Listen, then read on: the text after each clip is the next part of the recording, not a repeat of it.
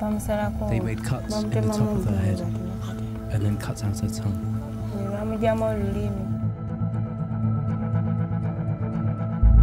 A father kills his 2.5-year-old son just to be blessed in kind of way.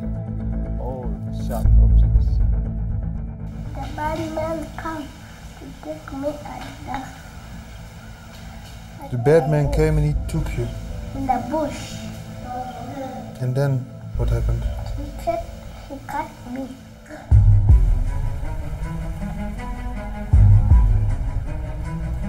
Depending on what the witch doctor thinks will work. Some of them just drain blood, others just cut the throats off. Others just cut their genitals if it's a boy. If you want your factory to be productive, to make money, then you must sacrifice a child or a human being. Was this one of the men who attacked you? Yes. Yes? This man? Yes. Yeah, I called you very fast because one of the men who kidnapped Alan is right there.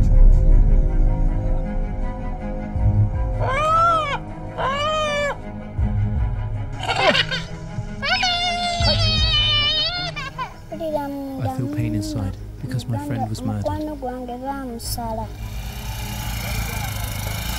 It's total horror.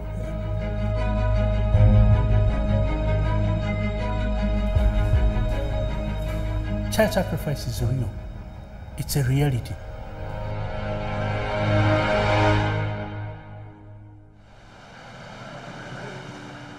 This is Kampala, capital of Uganda, a developing country with a growing economy, but very much a country that's still struggling with problems such as poverty and HIV. And there also remains a widespread belief in spirits and traditional healers. People can receive treatment for a wide variety of complaints, provided they can pay. It all seems innocent enough, but looks can be deceiving. Each year, hundreds of children disappear in Uganda, and each year, more and more cases of so-called child sacrifice emerge. Believers hope child sacrifice is the doorway to prosperity, luck, and happiness. Alan is 10. He was offered up as a child sacrifice, but miraculously survived. Shall I carry one? He lives with his father in the village Busolo. One afternoon, when Alan was 7 years old, he arrived home from school and went to look for fruit in the forest. What's your bet? It was then that he was attacked by 2 men and horrifically beaten. Alan was kidnapped when he went to fetch fruit. They cut him. They cut him even on his neck. And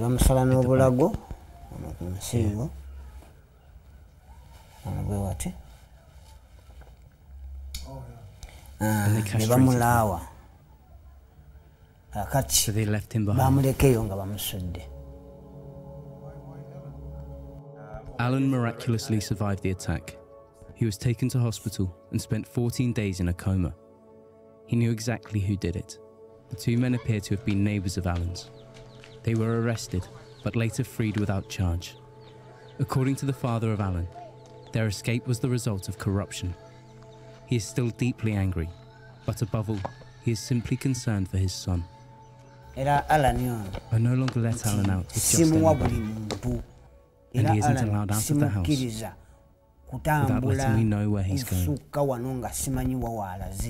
If he does go anywhere, someone goes along with him. He's never alone. I take him to school. I know he's safe.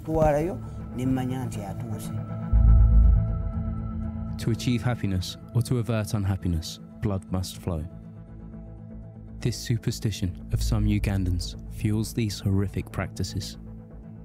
Children are considered the best sacrifice because they are perceived as pure. Body parts are cut off and buried.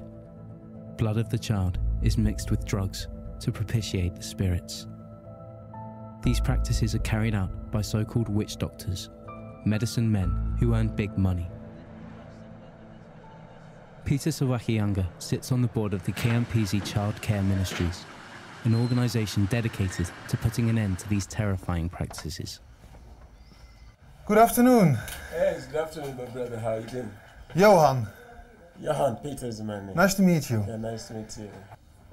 It is a big problem which has grown bigger in these years because people believe now that when you sacrifice a child you get wealth, you get protection of some kind, you get wealth, and unfortunately this is done under such secrecy that you will probably don't get to know how many children are killed without knowing. It's unclear what the true scale of the problem might be, but Peter now has cases of child sacrifice numbering in the hundreds. This is a sacrifice case. They cut off his ears, cut off his, drained blood out of him. This one was killed by a man. They found the man holding the head of a child.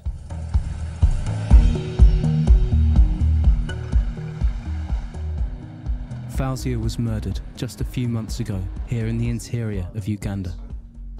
Her blood and body parts were included in a sacrifice. Fauzia was 5. The killer is still out there and the children are terrified.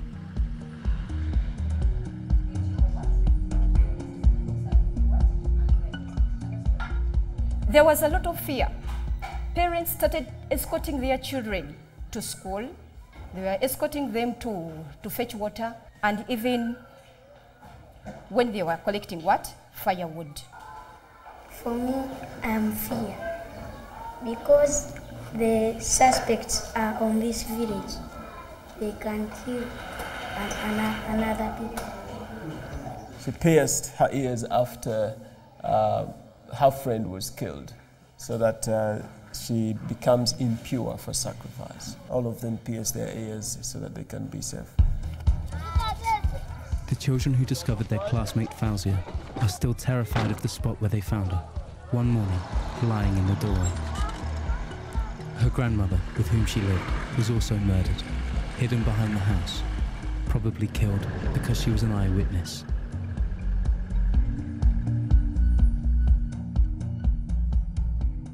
This is the place where those children found their friend dead, 5-year-old. Yeah, this is where the girl was staying with her grandmother.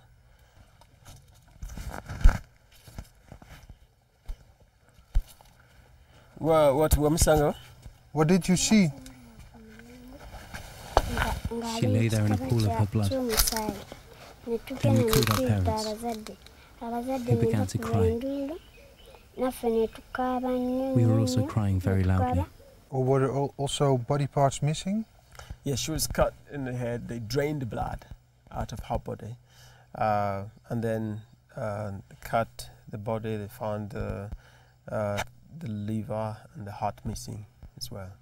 I feel pain inside because my friend was murdered.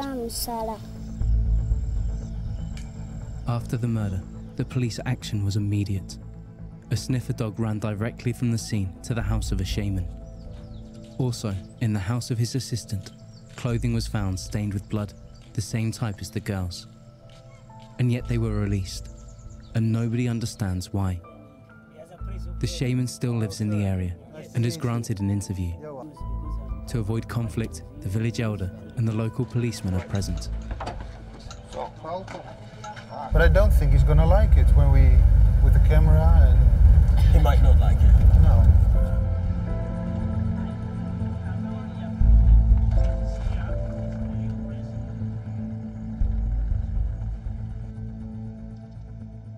He's not here. This is his home. Sam.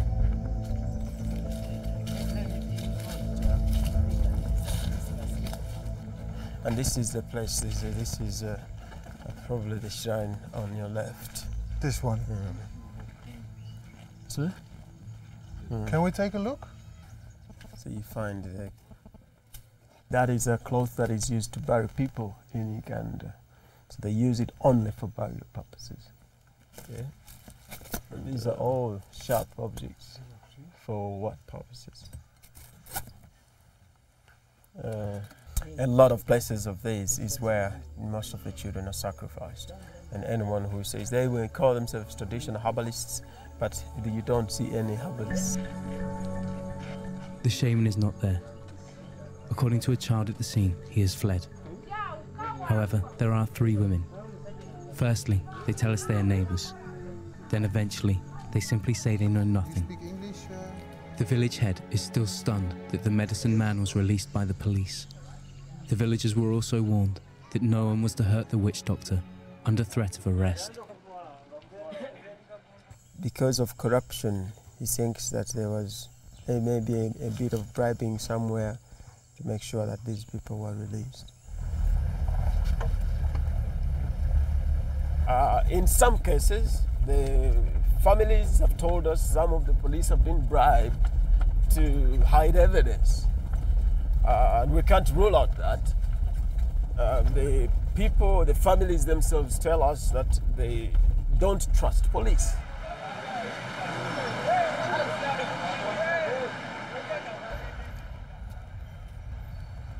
Hello, sir. We hear several stories about police officers that get paid, and that's the reason some witch doctors go free. Do you recognize those stories? Yeah, to some extent, we have that weakness because of a number of factors. But the level of corruption in police today cannot be compared to what it was 2 or 5 years back. It is notable that suspects against whom there is apparently a great deal of evidence have not been jailed. Peter tells me that corruption alone is not responsible. Many suspects have disappeared, skipped bail, while the lawsuit dragged on for years. Caroline Nalongo no longer believes in justice. She was mother of twins until one was murdered. The perpetrator was known, but the reasons for their release remain a mystery. Following her husband's departure, simple farm work was not providing enough for her to raise her 5 children. So her twins were living with a friend. Her friend then gave one of her daughters to a shaman.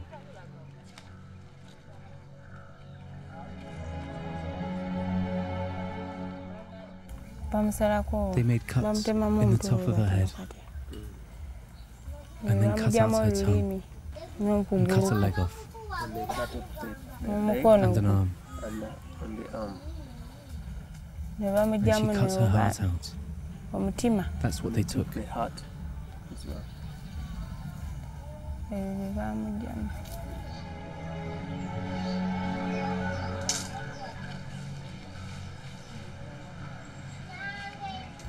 A really difficult question. Does she blame herself for trusting that friend? I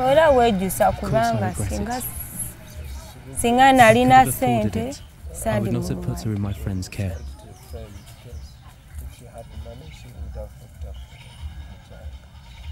It happened because I had no support. I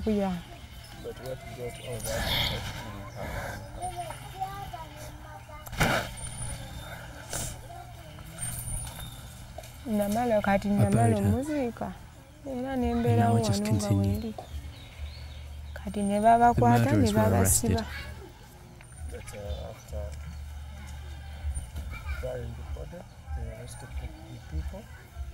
They were in jail 1 month, and were then released.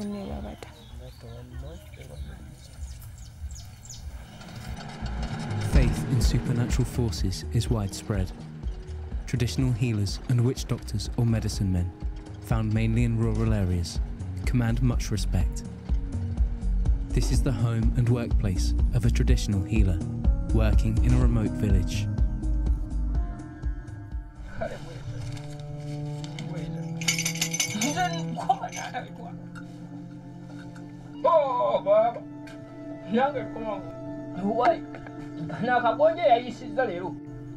I took something from her to mix with my medication. Quickly lay at the door. This will prevent the spirits from harassing you.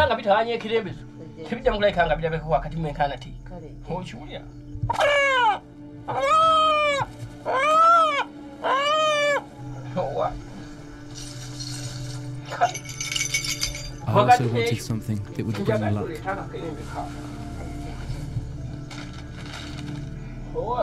Do you see what I do? I'm going to stop them all.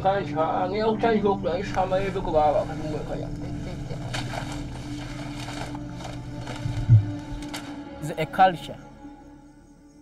Why it cannot go away? Because it is hiding itself in the culture. Paul Langayapa worked for 2 years as a shaman. He claims that it's all one big show in order to make money. Yet people believe passionately in the traditional healers and medicine men. And there are those who believe that child sacrifice leads to happiness and wealth. If you had come to my shrine, I've switched off the light. Here you can say, hey, my son, you sit there. He doesn't want to sit. Father, he doesn't want to sit. Hey, how can him here? You understand? Hey, why doesn't he want to sit? You see, someone believes that it is And people true. believe that? Oh, a lot. And they dish a lot of money in the shrines. Kasha is 2.5 and is suffering from a stomachache. His mother has brought him to a traditional healer. Why don't you go to the hospital or to a doctor?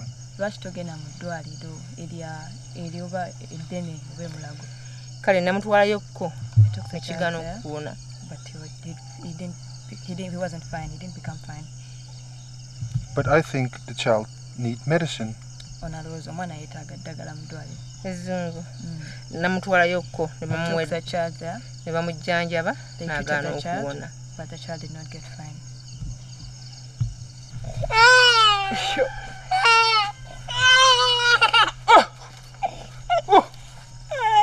Would you ever hurt this child in order to get it better? Oyinza omwana ono mutusaako obulabe asobole okubeera obulungi obulabe. No. The child will not be hurt in any way. And what do you think of traditional healers or witch doctors that hurt children in order to cure them or whatever reason? We fight against it.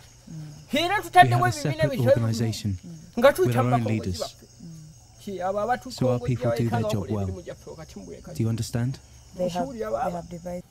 There's a really thin line between witchcraft and traditional healing. It's all about rituals and smoke, etc. And you said to me it's in the culture. But if it's so common, this traditional healing with all those rituals, then it must be very difficult to ban out witchcraft and the risk of child sacrifice. Yes, it is very difficult. First of all, even the government people are believing in it. They be the one who would ban it, so it's like it's very hard to ban it out. And according to Paul, there is ultimately only one way to stop child sacrifice.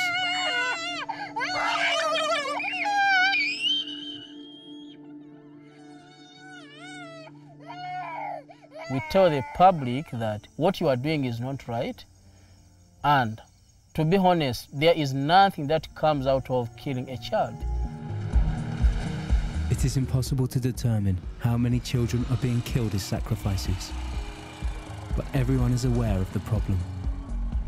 Forensic pathologist Sylvester Onziviwa works in the Malago Hospital in Kampala. But what do you think of all those child sacrifices in Uganda? Yeah, it's a big, big problem.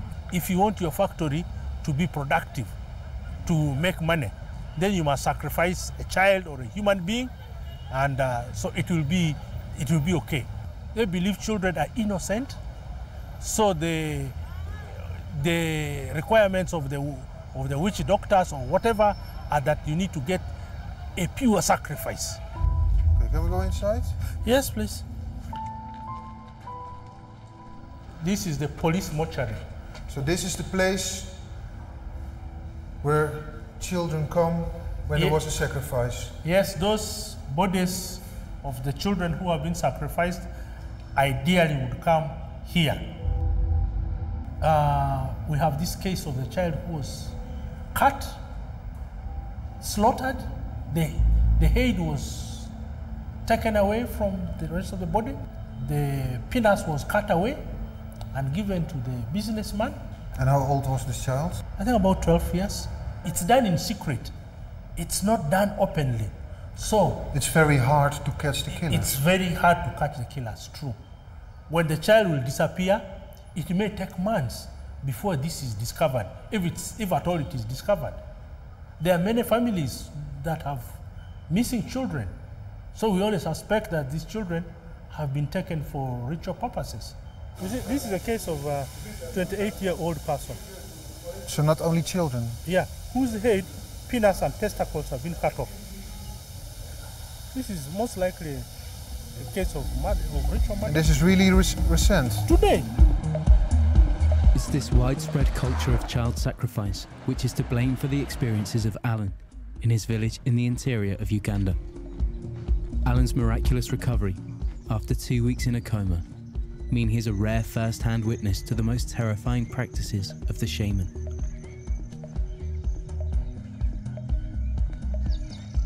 Hello.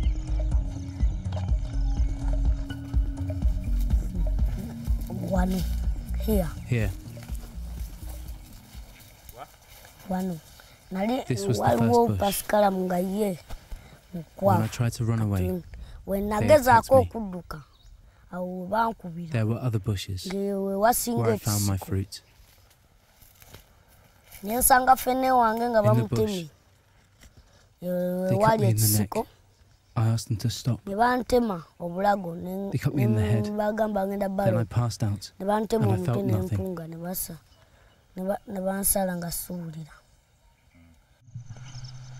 Suddenly, Alan cuts off the interview and runs away fast to his family.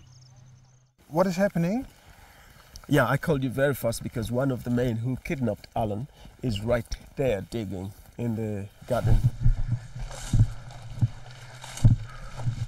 The little boy Alan claims that you attacked him and that you cut him with a knife. That is not true. But don't you think it's strange that a little boy whose head is smashed in and is castrated and all bad things happen to him, he said you were one of the attackers, and the only thing you say is he's lying? We went to court. And the case is still in court. What do you think of child sacrifice? That somebody hurt a child so bad that he almost dies and is castrated now? I don't feel it is good. Because I also have children. If it is mine that was kidnapped, do you think I feel good about it? And you are very certain that you never touched Alan? I have never touched him.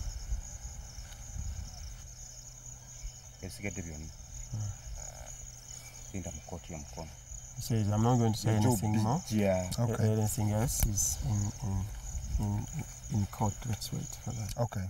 They stabbed him in the neck, pretty much to cut off the throat, and cut him off and castrated him. Their aim was to kill him and kill evidence because he knew him. But they left him for dead? They left him for dead. It's a miracle he's alive. And even though he testifies against this guy, he's working in the field? Yeah, he's working in the field and free. Was this one of the men who attacked you? Yes. Yes? This man? Yes. You are very sure? Yes. I do not even want to look at him. He's evil. I feel rotten. Alan recognises the perpetrators, but they are free for years on bail. The police response is not entirely convincing. For us, we think that the law is weak, that some of these cases, really, people don't need to have that freedom, that he just appears in court and then is given bail and the guy goes and moves free. Because they continue actually doing the same thing. The trial of suspects remains a major problem in Uganda. Corruption, missing evidence, false eyewitness statements, and, in many cases, suspects on bail living at home for years.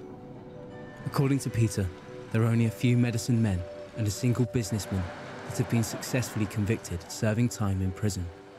His organisation is dedicated to bringing the perpetrators to justice and to convince the population that child sacrifice must stop. So this is the place you live? Yeah, this is where I live. This is my home. So this is a closed area? Yeah, this is a safe area. for me to leave, because I've had a lot of threats myself. Threats? Yeah, from witch doctors. And also, George is also safe here as well. Peter has adopted little George. When George was 3 years old, he was taken by a neighbour who castrated him. Hello, George. The parents of George asked Peter to adopt him, Nice to meet you. partly because of his medical expenses and education, Hi, man. but mainly because George is terrified of the area where his parents live. Yeah? Peter has arranged plastic surgery for George because a previous botched operation has resulted in more scars. He's very friendly. You're a very friendly guy. Oh, you want to sit with me? How, what happened to George? Because I see a big scar on his arm. This was a skin graft, which didn't go well. It went bad. They used got an this? infection, so they used this to create the penis. The bad man come to take me and The bad man came and he took you. in the bush. And then what happened? He said he cut me. George, we're going to make a milkshake. No ice cream, but we're going to... There's no ice cream apparently, but we're just going to try out on the milk and see. That's how it comes out without ice cream. Test and see, is it nice?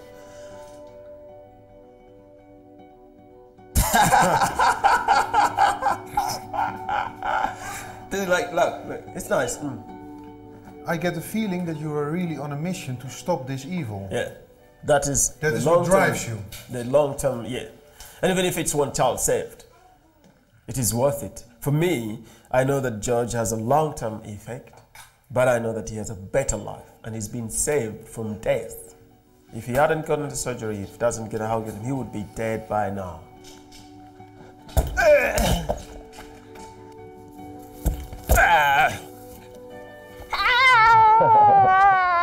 The root of child sacrifice is witchcraft. You can't detach it from witchcraft.